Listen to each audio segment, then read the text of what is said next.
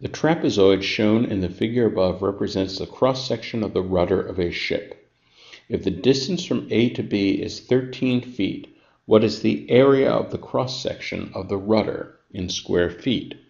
So we have quite a bit of geometry to sort through in this problem. So the first thing we need to know is the length that I've labeled here, A to C. And what we have is a triangle.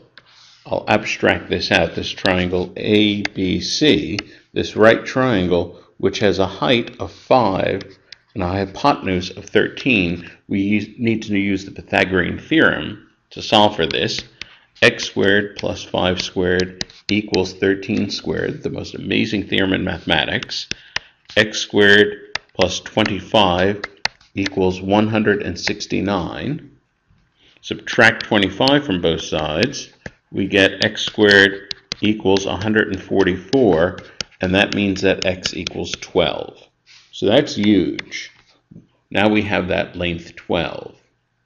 Well, you may recall the formula for an area of a trapezoid, but suppose you don't.